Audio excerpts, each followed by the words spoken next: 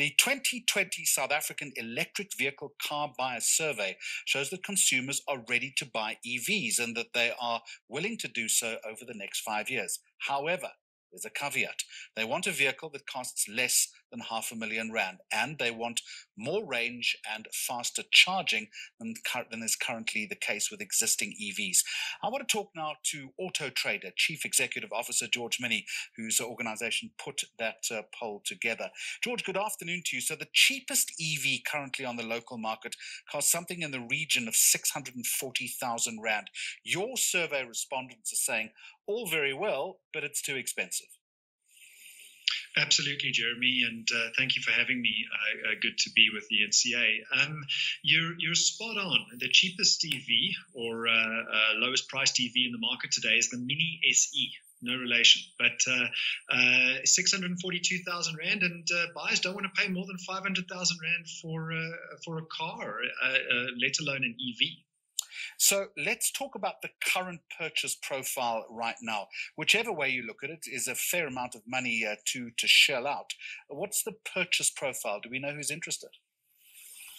Well, most buyers are looking to buy an EV within the next 5 years. That's what the survey showed. At least within the next 5 years, there is a large portion of buyers that will buy an EV within the next 3 years if they're available. But the caveat again is the 500,000 Rand.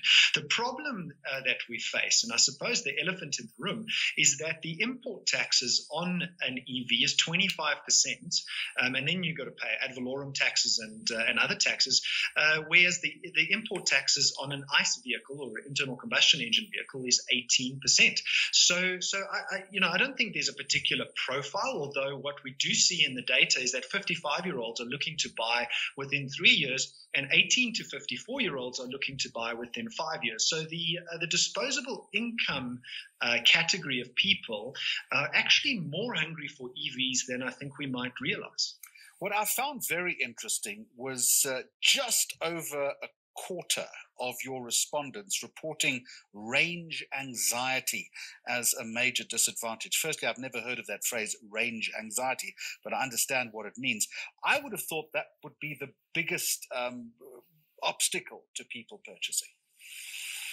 It is a big obstacle, but I think it's becoming less and less of an obstacle, Jeremy. And I think consumers are realizing that when it comes to EVs, we have to have a change in lifestyle or change in behavior.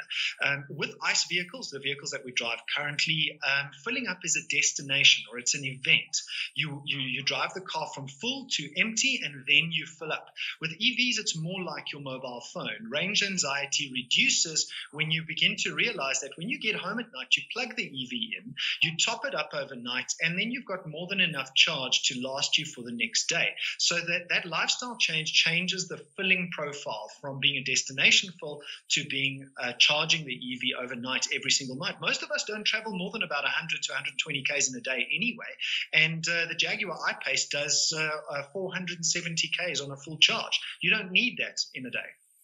Just a final question, and to break away from the survey, no doubt the traditional motor industry is looking at this with a great deal of interest. How would they be looking at all of this, and how threatened is the internal combustion market now by this rapidly growing segment around the world? Well, Jeremy, that is a very good question because most countries in Europe that we supply ICE vehicles to. So, South Africa is an assembler of vehicles, and we've got a very healthy export market to Europe of those ICE vehicles. And a lot of European countries have put a deadline, which goes to some 2030, some 2035, where they will not be accepting ICE vehicles anymore into their market. So that puts our current assembly plants under threat if we don't change. The other challenge is if Europe puts a deadline on ICE vehicles or the stopping to manufacture ICE vehicles, we can no longer get any new ICE vehicles, which means we're forced to adopt EVs.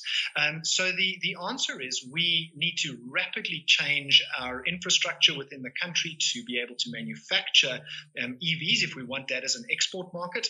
And then we have to bring down import taxes. The government has to get involved and bring down import taxes so that we can start consumer adoption. All right, let's leave it there. George Mienie from AutoTrader, thank you very much indeed.